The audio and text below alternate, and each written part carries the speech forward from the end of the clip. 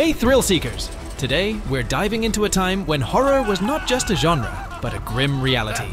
Welcome to Antiquity. Let's uncover some of the most bone-chilling torture of the era. If you're faint-hearted, brace yourself, especially for the finale. The Brazen Bull.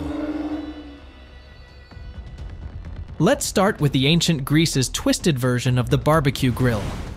Except, instead of cooking up some burgers, it's designed for a much darker purpose: human beings. Victims were locked inside this hollow bronze bowl, and a fire was lit underneath. The screams were said to sound eerily like a bull, proving that even in torture, the Greeks appreciated a good sound system. It's the kind of inventions that makes you wonder about ancient priorities. Scaphism. Now, let's shift our scene to ancient Persia. Quick reminder, if you're enjoying the video, hit that subscribe button and give us a like to support our channel before we torture you. This torture method that starts off sounding like a day at the spa, covered in milk and honey. Sounds delightful, right? But here's the twist. You're then strapped between two boats and left to float in a stagnant pond, with your limbs sticking out.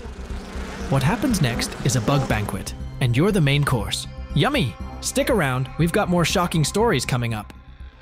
The Death Boat. Over in ancient China, we have the Death Boat. Forget luxury cruises. This is more like a nightmare on water. By the way, what was this obsession with boats? You're not just sailing with annoying passengers, but with actual rotting human corpses. The psychological torture was real, taking ghost ship to a literal level.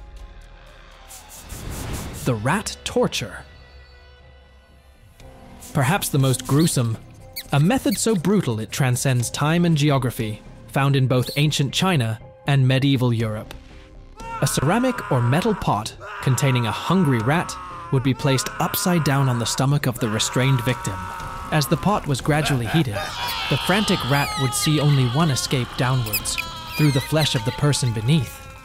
It's so gruesome and awful, it's almost unbelievable. If this journey into the dark side of antiquity intrigued you, make sure to check out our video on medieval torture methods. Which method shocked you the most? Would you like to see more? Maybe delve into the Renaissance or even explore modern-day techniques? Don't forget to subscribe, like the video, and consider supporting us on Patreon if you enjoy our content. And above all, stay curious.